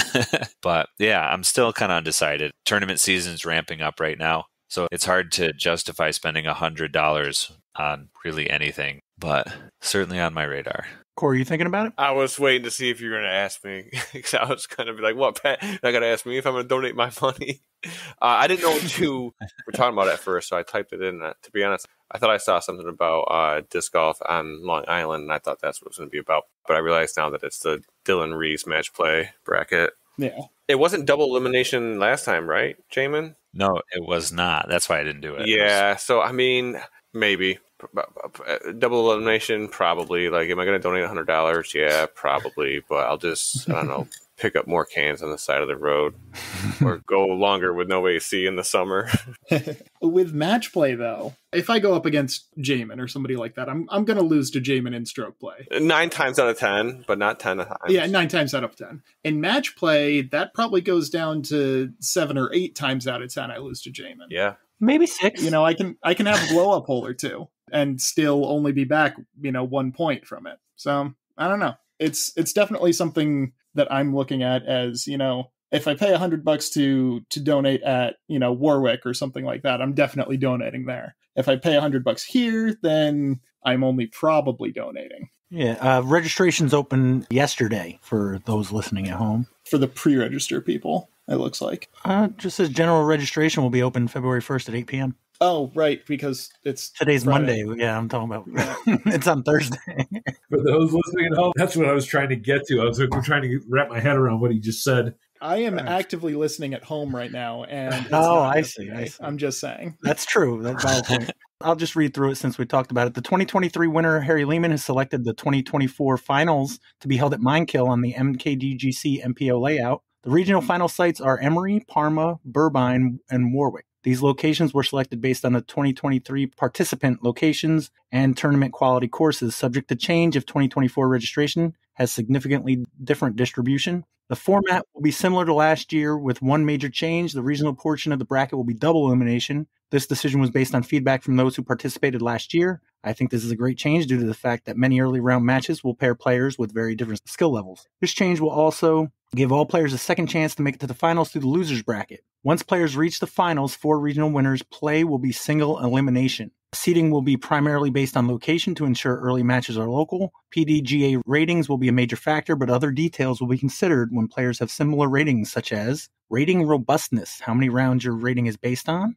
tournament travel radius, playing away from home versus local tournaments, longevity, how long and how many tournaments played, recency bias, early season PDGA results, head-to-head results of common tournaments played. Payouts will be similar to last year, 100% of entry fees and top-heavy weighing. Percentages will be determined based on registration numbers. I will be commissioning a perpetual trophy that the winner will hold for the following year and have added $5 to entry to cover this cost. More details to follow. I distinctly remember Harry saying during an oil change that he was donating at the beginning of last year's event. I thought he was kind of stupid of him to blow $100. As a family man, that's something he was likely going to donate for, and I made sure that I reminded him of that after he won. Mm-hmm.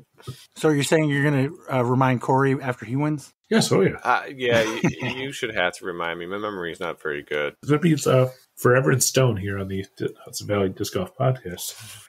So, Jeff, we're going to do a quiz, and you're going to pick a partner, knowing that the score that they have gets added to your score currently. So we're going to combine points. I'm not sure I understand, but I don't have a score. The question before. You guys did a quiz a bit ago, and those points count. Right. So who do you want as your partner? Pick me, Jeff. Pick me. I did listen to the last episode. I had listened to a few before then, so I'm trying to think of who does well with that. But it really doesn't matter because nobody knows what the topics are going to be. No, they don't. Not even me. You just follow.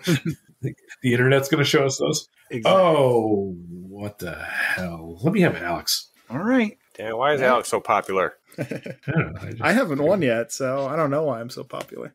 Wait, but that means I get Jaimen. Yep. Yeah. All right, I'm back. All right. Pat, can you cut out somebody being excited to be my partner and send it to me for the rest of the fucking year? Just so you guys know, the score going in, Jeff and Alex at 14, Corey and Jaimen at 11. They ain't nothing. And Corey and Jaimen will go first since they're trailing. Corey and Jaimen, you guys are up first. You're down 3 points going into this round. Would you like category 1 or category 2? This is disc or no disc. Traditional rules apply. What do you like, Corey? We'll do it for Jason and pick one. All right. Category 1. Question 1. What gas whose molecules have 3 oxygen atoms is a pollutant low in the atmosphere, but in the stratosphere it absorbs harmful radiation? What gas whose molecules have 3 oxygen atoms is a pollutant low in the atmosphere, but in the stratosphere it absorbs harmful radiation? Ozone? Yeah, I mean, that's O3, right? Yeah. Yeah. That's when you get that like fresh air smell after like a lightning strike. Yep. Ozone, Pat. Is the ozone a disk? I want to say yes because of course it is. I'm all right with that. It's a now defunct company, God damn it. but it does. It was a disc. Does that count? No, because this is usually where Jaimen starts talking about, oh, well, I don't know if there would be a disc after a company, but ozone just seems like too believable of a disc. It does. I agree. I think it sounds like a disc. I say we go with it. Yeah, it's a disc, Pat. Trash Panda Disc Golf, January 8th, 2024. My boys. Nice. All right. They get 2 points for that? Hell yeah. Yeah, 1 point for the answer and 1 point for the disc part. Okay. So, Jeff and Alex, what category? 1 or 2? You got a preference? Let's just go to. Let's Sounds good to just me. be different. For no reason. Category 2, question 1. A moraine is the name for the material and debris deposited over time by what as it moves on? A moraine is the name for the material and debris deposited over time by what as it moves on? Sounds like a glacier to me. All right. It sounds about right. I'm trying to think of major events that leave something behind it to that effect. I'm going to agree with Alex and go with glacier. Is the glacier a disc? So the berg is a disc. My instinct is no. Glacier might be a type of plastic. Yeah, I'm going to say no also. yeah, I like no. Rogue Iron, January 15th, 2024. Dang. Rogue iron. What's a glacier? It goes like very slow and is really big and Powerful. doesn't do anything. It's a 1-speed disc. It sculpts landscapes. Yeah. Crashes into everything. Leaves behind people named Maureen. Corey and Jaimen, what category? Want to stick with 1? That sounds good. All right, category 1, question 2. W.T.G. Morton made history at Massachusetts General Surgical Amphitheater on October 14, 1886, when he performed the first public successful surgery using what anesthetic? W.T.G. Morton made history at Massachusetts General Surgical Amphitheater on October 14, 1886, when he performed the first public successful surgery using what anesthetic? Okay, so anesthetic, that wouldn't be painkillers like morphine and stuff. It would be like... Something that puts you to sleep? Anesthesiologist? Oh, yeah. Okay, I was thinking antiseptic. Okay, so... Now, also, what category did you choose, Corey? 1. 1? Okay. I want to say helium, but I don't know. How much helium do you have to huff to actually get knocked out? I don't know. What's laughing gas? That's nitrous. That will knock you out. Called nitrous, but I don't know... 18... yeah, what else would it be? I don't know anything else that puts you to sleep. Yeah, what's that? I don't know. 1886. Okay. Where did I get 1840 from? Got about 20 seconds. Yeah. I don't know. What gas do you want to go with? Not helium, Okay. but I mean, nitrous is the only thing I could think of. I don't know if it would be nitrogen. 5 seconds. I'm fine with whatever you think, Corey. Whatever you want to go with. My gut feeling was nitrous, but Okay, let's go with that. nitrous it is, Pat. What do you think, Jeff and Alex? Oof. I don't have any good answers here. Oh, My first... go ahead. what about ether? Ether. I like that a lot. I'm not coming up with anything better. My first thought was localized anesthetic, and I don't think that's going to be the answer of a name of a disc. It might be the name of a disc. The thing is, you got to think in both terms. Okay. No. All right. It's an Well, approach disc. It stops the suffering. Yeah. give us the Ether answer. sounds good to me. All right. We're Okay, going so with ether. ether? No. Is the ether a disc? I thought there was no Nice. way that ether was going to be the... What?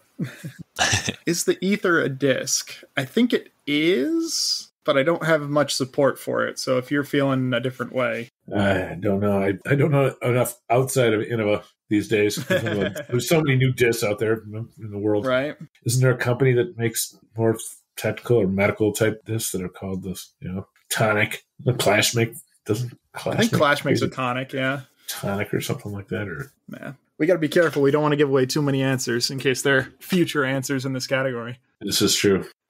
Yeah, my thought is yes. Yeah, let's go with it. Gateway Disc Sports, October 26th, 2023. That's what it fucking ether. I can't.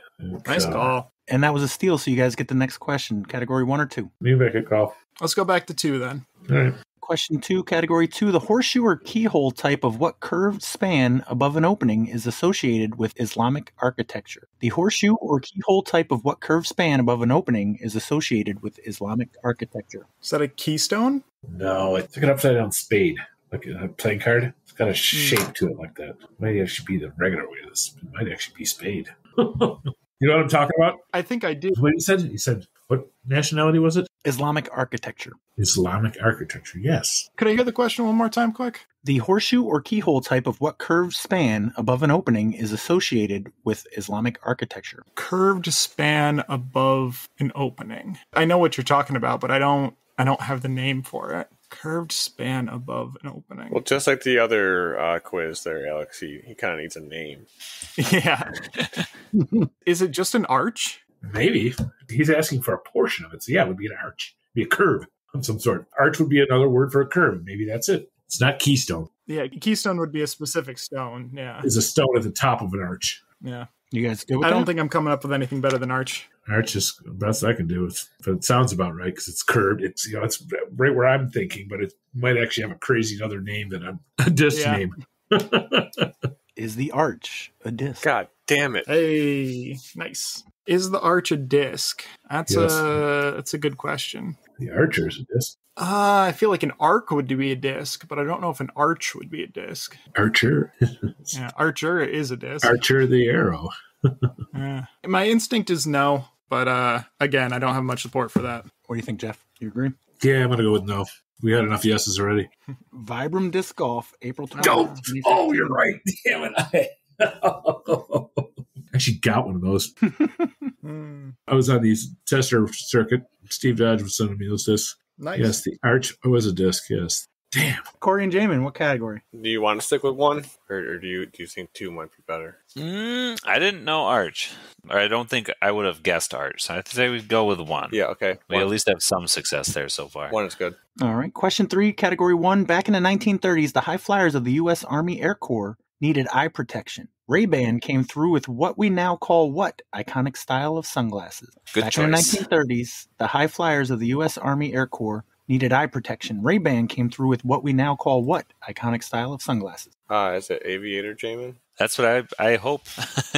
Yeah, I think so, and I do think that's a disc too. Yeah, well, I mean, wasn't there iconic Ray-Ban glasses that you could think of? I think the irony of it is the iconic Ray-Ban glasses that we can think of aren't aviators.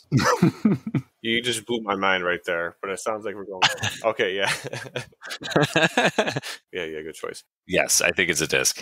Yeah, Dynamic Discs, May 26, 2016. All right. Jeff and Alex. It is 4-4 for this round. We'll tally the totals after. You guys want category 1 or 2? Sticking with 2. I thought I had the theme for 1, but now I don't. So I'm good with 2. I'll never get the theme. I'm stupid. I'm surprised we're actually scoring.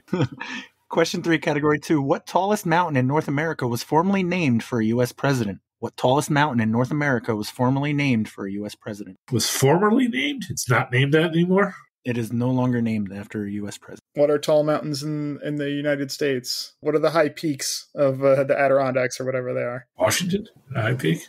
I don't know. And it might not even be an Adirondack mountain, so. Yeah, I think it was Washington State. I think is what we're talking about. Well, High Peaks. It could be anywhere. I don't know. I'm not a mountain guy. I'm completely lost in that. Me neither. But yeah, there's no Bill Clinton mountain. Trump Tower doesn't count. Yeah. The only thing that's really coming to mind is like Mount St. Helens, but I don't know if that's a real. It wasn't a president. It's not a president anymore. The current name is not a president. Oh, okay. I don't know if that changed names or if that was always that or what. And it also blew up, so it's no longer the tallest. Yeah, right. Big chunk of it came off. I have 0 good answers. Oh, God. Got about 20 seconds. I'm trying to think of a disc, too. There isn't a St. Helen disc. Is there a Truman disc? Probably not. It's no longer named after the president, so it's whatever it's named after. Whatever answer we give is not going to be a president's name. Oh, okay, I see. I have no idea. Just no answer. Yeah, I got nothing. Nothing? Mount St. Helens just because it's technically a mountain name? I like it. Corey and Jaimen, you got a guess? So you're looking for the name that it was reverted back to, right? I mean, whatever it's currently called. Oh, okay. It's currently called Denali, Corey, and it used to be called Mount McKinney. McKinley. McKinley. Sounds like we got it right. Hell yeah. I love that answer. I mean, maybe. Yeah, whatever Jaimen But yeah, said. that's it. It's Denali. It's in Alaska. Yeah, that tracks. Fucking school teachers. Is the Denali a disc? It's a car. It is a trim level of a vehicle, yeah. Yeah, you're right. It's not a car truck. It's a trim. Is it a disc? I kind of want to say no, even though I hate saying no's. Ooh, if you're gonna say no, I feel like I can't shoot that down. It's like Denali. Who makes? I mean, it's definitely a word that could be used for a disc, but I don't know. Yeah, I mean, it's no. like it's the tallest peak in the United States. Okay, now you got me switching to yes. Okay, I'm fine with whichever one. I'm kind of tempted to say yes on this one, but I can't tell you I have an actual reason for that. Yeah, it's a disc, Pat. Rogue Iron, December 18th, 2023. Nice. Talking Nice. out of it. Just became one. Yeah. Those are the ones we love here. I was going to ask if Goliath Discs had started making discs again. You kidding me? I was so mad that I couldn't use U.S. Capital for the hockey ones last time. All right. That was a steal, right? So, Yep. That was a steal. Yeah. Corey and Jaimen, what category? I think we go with one. Yeah. We're halfway through. I got Corey and Jaimen at 6, Jeff and Alex at 4. Category 1. What 6-letter word can mean both a bright light above someone's head or a dark cloud above our head? What 6-letter word can mean both a bright light above someone's head or a dark cloud above our head? My first guess was Halo, but then Pat read the question again, and I'm an idiot. Yeah. You can't even count. A bright light over someone's head or a dark cloud. Huh. I like this question. I'm going to get it wrong, but I like it. Yeah, this is a thinker. Yeah. Bright light over somebody's head. Mm, And you said 6 letters, right? Correct. All right. Thank you. this is where it would help if you played less Octordal and played more crosswords. Oh, I got this. Come on. All right, now we got to get it. Jeff, calm down. I'm glad you got it because I don't still. I think never mind. Shutting up. Not giving him any help. I want to steal this one. Got about You don't 20 know seconds. Not a light. I don't know it. Can you say the question one more time, Pat? Yeah. What 6-letter word can mean both a bright light above someone's head or a dark cloud above our heads? Above our heads. What is... Man, I have no freaking clue. No, and every word I think of is only 5 letters. And none of them make sense for both scenarios anyways. Kick, tick, tick, tick, tick, tick. 10 seconds. Oh, boy. Yeah, I can't think of anything at all, man. I hate it. I can't even think of anything close to what the category would be. The theme. Got a guess? No. Nope. Shit, that sucks. Nothing? Nothing. No. All right, Jeff and Alex, what do you got? Cirrus. Um, Cloud. yeah. What's a cloud? And I think it's the bright light part is actually a certain type of lightning. I think it's the lightning you see up in the sky that's not a bolt of lightning. It's actually just the clouds lighting up. I believe that's the term for that type of lightning. That's like CIRRUS. Yes. It would be 6 letters, right? Sounds right to me. Sounds right. And I think it's a You guys disc. good with that? I'm happy with it. We were looking for Nimbus. Oh, damn. Okay, damn. The same categories. Yeah, Yeah, and same Jaimen, you were right. It actually means Halo. Oh, gotcha. Elevation Disc Golf, September 11th, 2023. Yeah, I wasn't getting there. Learned something new on that one. That's cool. So if we guessed Halo, would you have said, can you be more specific? No, because it's a 6-letter word I was looking for. Oh, yeah, that too. So, Jeff and Alex, what category? 1 or 2? All right. Well, I've got a good handle on the category for the first one. Go with it. I might have the category for the second one, but I'm good either way. What do you got? Go with 2. Let's go with 1. All right. All right. What are we doing? 1. 1? All right. What nearby galaxy bearing the name of a mythological princess is often visible to the naked eye? What nearby galaxy bearing the name of a mythological princess is often visible to the naked eye? God, I should know this. I have a telescope. The galaxy that I think of as the closest one is the Andromeda galaxy. A disc. I don't know. I feel like Andromeda is a good go for there. I'm lost. I'm completely lost on that. So, you're good with that, Jeff? Yeah, let's go with it. Is the Andromeda a disc? Most definitely. Is or will be, so I'm good with yes. I'm sorry, no. Oh, come on. Got one of them. Nah. Got 1 point. Back a point with 4 questions to go. Andromeda is not that's crazy. I think we have to switch to category 2, Jaimen, unless you feel strongly about this one. No, I am good with whichever one. I hate this one now. You going to category 2? Yeah. I don't have a theme for either one of them. That was one thing I was trying. You guys were discussing on the last podcast. I was clueless. I don't think you guys have revealed it. I still didn't know what the hell it was. All right. Question 4, category 2. Named for its location on the Rio Grande, what national park has more land area than the state of Rhode Island? Named for its location on the Rio Grande, what national park has more land area than the state of Rhode Island? Oh, you son of a bitch. Jeff, I sent you a Facebook message. Collusion. So national park on the Rio Grande. Put a spot on the Rio Grande that would give it Named for its location on the Rio Grande, what national park has more land area than the state of Rhode Island? All of them. I was going to say. I'm trying to just think of like national parks. Is Big Sur a national park? That sounds something semi-river related. Big Bend? Is that a national park? Oh, that's good. That's good. I like that. Because then he'll ask us if the bend is a disc. I think that would be an easy no, maybe. Maybe. But I do like Big Bend. All right, let's go with it. It fits the theme that I'm thinking. I'm still lost on that. Big Bend? Big Bend, yep. Is the Big Bend a disc? Oh, it is the Big Bend. Please. Damn it. Oh. It couldn't have just been Bend. Big Bend, I don't like it. I don't like it either. But I don't like it so much that it makes me almost think that it is a disc. It is a disc shot. I put a big bend on that one. Yeah, that's something that's used by someone that doesn't know what the terms Anheuser and Heiser mean. So I thought it turned really big too. So yeah. Yeah, no, it's not a Big disc. turn. Yeah, it can't be. National Park Service, December 12th, 2022. The National Park Service has their own line of discs now? PERK. Oh. A national perk is, I want to say, Nate Perkins making discs. Oh, National Park. Okay. The Big Bend is a disc? Yeah. Apparently. Yep. Jesus. And you guys said no, so you missed that one. So that's good. Yeah. So I think it's 7-5 right now. That's what I got right now. But don't we have a 3-point lead? From 4. The previous 4? Was it 4? We did have a big lead from before. I totally forgot about that. The Nimbus question really screwed us. I thought it was 3. I wanted to say it was 14-11 going in. So yeah. Maybe. I don't know the total scores of what we had. So yeah. Well, shit, Corey. I forgot about that part. Yeah, no, we Me already too. had the card stacked against us. I tried to get Jeff to pick me. I would have dragged him down, but Hey, there's still time. I could have just picked Jaimen because I knew he was one behind me in the first half. So I figured I'd make it a little more fair. Jeff and Alex, 3 questions left. What category, 1 or 2? Let's go back to 1. Yeah. Final question, category 1. The nymph Callisto, a handmaiden to Artemis, was changed into a bear and later became what constellation? Who? The nymph Callisto, a handmaiden to Artemis, was changed into a bear and later became what constellation? I mean, it's either got to be Ursa Major or Ursa Minor. Yeah, the Ursa. I'd say Major if we have to pick between the two. All right. It's a big bear. It's a bear bear is bigger than minor. or is this the first time Pat says, "Could you be less specific?" You guys go with that? Ursa Major? I'm good with it. I'm going with it. Is the Ursa Major a disc? God, they have like so many freaking constellation discs. I have a pretty good feeling that it is. I feel like I've seen it before. Like not the actual disc, but like a thing on Infinite or something. You agree, Jeff? Yeah, I just think that there's a company out there. I thought it was Infinite. You're not thinking about it. It uses the constellations for almost all their discs. Yeah. I'm going yes. Give it to me. We were totally wrong again.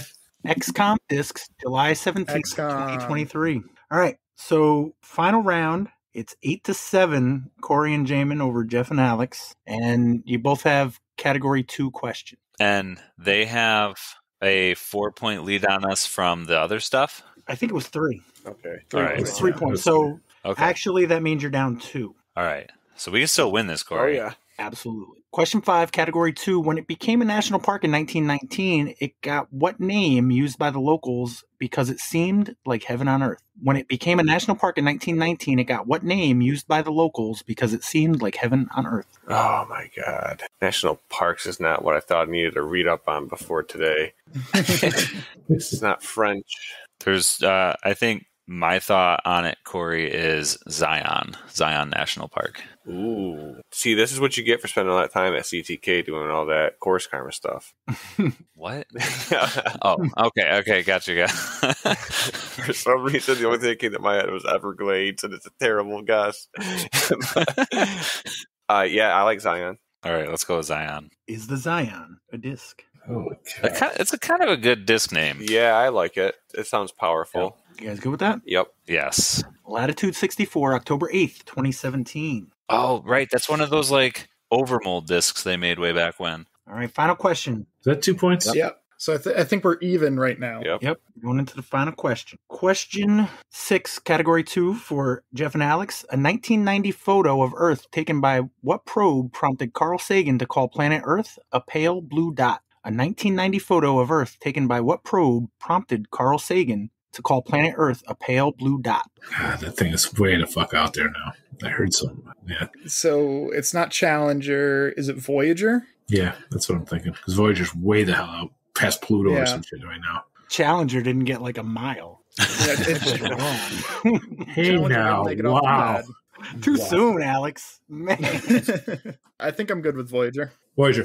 Is the Voyager a disc? It sounds like a really good disc name, so I'd be happy with yes. I'm going with it. Whammo Inc., January 28th, 1997. Wow. I don't think I ever bagged one of those. I did have Whammo in my bag at one point in time. Through the 86 softy putter. It was 10-9 in that category, but overall, 23-21 was the final. Jeff and Alex. Close. Got there. What were the categories? First one was just up in the sky. We had Ozone, Ether, Aviator, Nimbus, Andromeda, and Ursa Major. And national parks, Glacier National Park, Arches National Park, Denali, Big Bend, Zion, and Voyager National Park. I was totally off. I only paid attention to 2 of them. I was like, it's just curves. It's arches and Big Bend. Like, never thought about it again, which is good because Yeah. it would have led me on the wrong path. I didn't think I had it until after Denali, and then I was like, oh, Glacier National Park, Arches National Park. I'm okay. I've had it then. Yeah, I didn't think I'd actually get a full round in, but they just pulled a Glacier popped out, and Denali is pretty recent. And Big Bend, that's crazy. It was hard enough to find a question for Big Bend. But, Freaking Nimbus, man. It's killing me, man. I thought for sure that Cirrus was right. that's a good guess, yeah. Thank you, Alex, James, and Corey. Thanks for coming on, Jeff. Thanks, Jeff. Thank you. Thanks, Yeah, Pat. No problem. And sweet up, Hudson Valley. Thanks, Pat. Thanks, Oh, Pat. thanks, Pat. Thanks, Said it What's up, early. Pat?